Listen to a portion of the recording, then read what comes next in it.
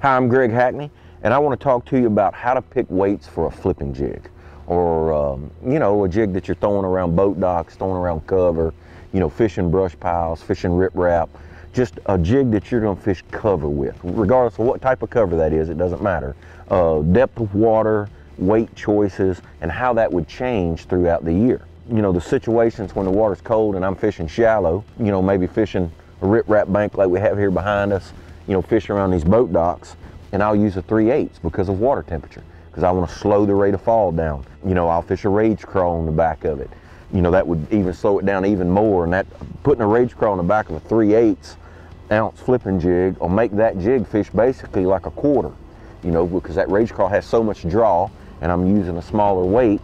Yep, that 3/8 is enough weight casting wise and accurate casting and skipping it in under boat docks and places it needs to go. I still have enough weight to get it in there, but by putting that big trailer on the back of it, I've slowed it down. So it's kind of the best of two worlds. In that same situation, if we came to that boat dock and that same cover and the water temperature's, you know, 55 or more, I might want to use the same trailer and go to a half. That would speed the jig up slightly, but still by having that rage crawl in there, I'm keeping it, you know, a little slower. And so on as the year goes. I mean, there's certain situations in the summertime where I'm fishing in 2 foot of water and I'm using a 3/4 because I'm needing that weight to get it through cover. So, you know, basically when I'm picking jig choices, the first thing I'm going to look at is water temp. I'm going to stick towards the lower weights, you know, as long as the water, say realistically, is under, you know, 65 or so. And this is what a lot of people don't understand a lot of times by that. A 3/4 ounce jig laying on the bottom and a 3/8 ounce jig laying on the bottom, just laying there, looks the same with the same trailer. But because that 3/4, I can stay in contact with it so quickly and feel it, and it'll go right back to the bottom, I will have a tendency to fish it faster. Where if I throw a 3/8 in that same depth of water with the same trailer on it, I cannot feel it as well. It is not going to get back to the bottom as fast, and it will just naturally slow me down.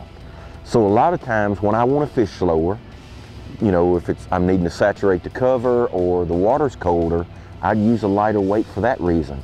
It's not that when a fish will not bite the 3/4 on the bottom in the same situation, it's to slow me down personally. You just need to think about that when you're picking jig weights. If I need to saturate cover, regardless of water temp, and I want to do a really, really thorough job of doing it, I just throw a light weight. It's not that in that same depth in certain situations, I may have caught them on a 1 ounce. But if I'm wanting to slow down, just keep the weight small, keep the trailer large. You know, another thing that I do during cold water is I go to a plastic chunk, say over the rage crawl, because then I just want bulk, but I don't want a lot of action. You know, there'll be certain situations when that fish doesn't want that swimming action. As the water heats up, I want that action. You know, that's when I'll go to a rage crawl. But just a few things to think about. I typically stay pretty natural on colors, match my trailers to the jig, but if I'm wanting to slow down, just lower the weights. If I want to speed up, just increase the weight. It'll just naturally work that way for you. It's not that you have to speed up, it's just because of the rate of fall and that bait getting to the bottom quicker, it will speed up the whole process. Just some things to think about the next time, you know, you're picking jig weights. Just think about the water temperature, think about the cover that you're fishing and how fast and how aggressive the fish is. But what I try to do is fish as heavy a jig as I can get by with. Like I said, a lot of times that's only a 3/8. But if it can be a 3/4, I want the 3/4 in my hand, because the more cast I make, the more fish I'll catch. If the fish is aggressive, and they'll bite the bigger jig. Just, you know, simple things to think about when you're picking jig weights.